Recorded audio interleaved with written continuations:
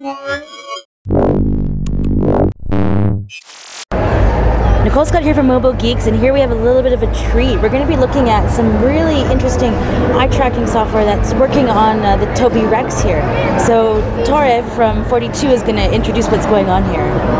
Yeah, actually here in ARMA 2 we used our technology to make it possible, based on the eye tracking from Tobii and our middleware, to dive deeper into the game. For example, if I just tilt my head to the right side, the character will automatically duplicate this in the game. So left side, right side, which actually doesn't make you faster, but it just gives you a sensation of being a lot deeper into the game. At the same time, to get actually faster in the battle, if I look at the left side of the screen and now I give it an initial shot, the initial shot will go directly to the area where I was looking at.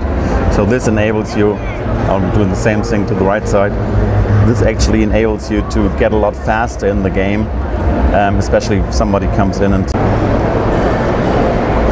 What we did here in Minecraft is actually a variety of things. One of the things, for example, if I want to pass by a longer distance just to get to an area where I have to do something and I don't want to do anything with my hands, just drink a coffee maybe, all I have to do is look at the screen, look at the direction I want to run to. Even if I want to jump, the moment I look on the top area of the screen I can do a jump. And that way I can control Minecraft completely with my eyes. And this is something that also works within World of Warcraft, that works within all kinds of games. If I want to make a turn here, for example, I just look at the right side, give it a turn, and off we go directly to this area. And this feels incredibly intuitive because you just look at the area where you want to go, and that's all. So you were actually able to accomplish this because you got the Minecraft source code and then you changed the source code. Exactly. Here with Minecraft, in cooperation with Mojang and Intel, and Tobii, we were actually able to go deep into the code and add some additional functionality, like, for example, interacting with objects outside the center of the screen.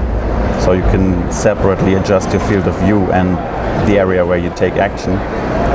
But in other cases, like Counter-Strike, for example, what we do is actually use our extension framework to make the changes to the game we need to do this kind of interaction.